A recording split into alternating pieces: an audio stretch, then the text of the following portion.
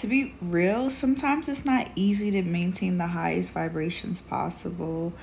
A lot of outside external factors happen in life that knock us down or just cause us to feel overwhelmed, stressed, be in a state of depression, and just like complete sadness. And that's okay. It's normal. This is like life. We're having a human experience here.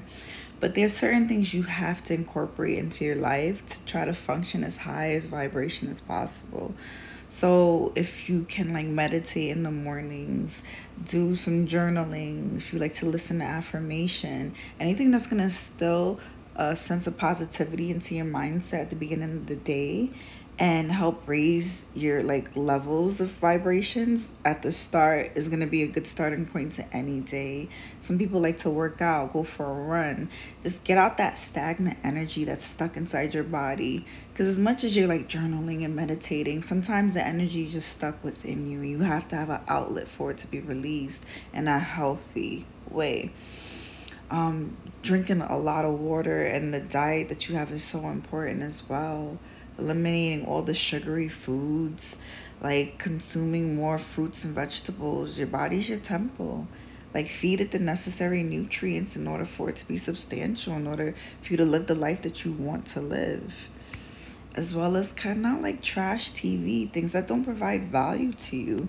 Ends up wasting your time when you could be doing things that you love or that's going to feed into goals or dreams that you do have. As well as your subconscious is always listening and is always aware. So you feeding it these things that are so low vibrational, it's not going to help. It's like contradictory to the life that you need to be living or that you want to live. So I would say like start off like that.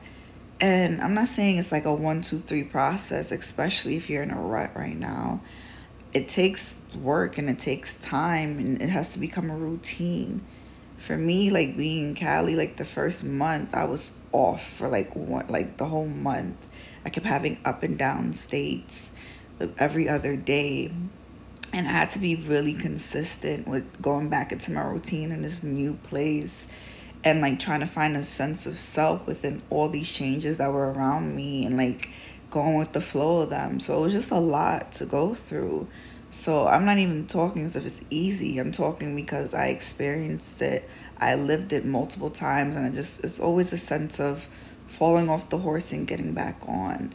But these are like necessary steps in order for you to be in that high positive vibration, in order to gain all the miracles and blessings that are there for you. Because you have to be in alignment to it.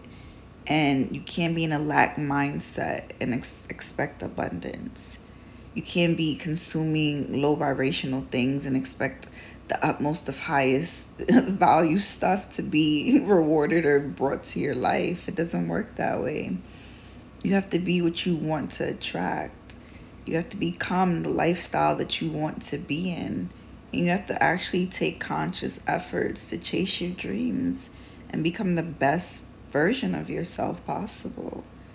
So I wish you the best of luck. We are all in this together. And just do what you gotta do. Period. Bye.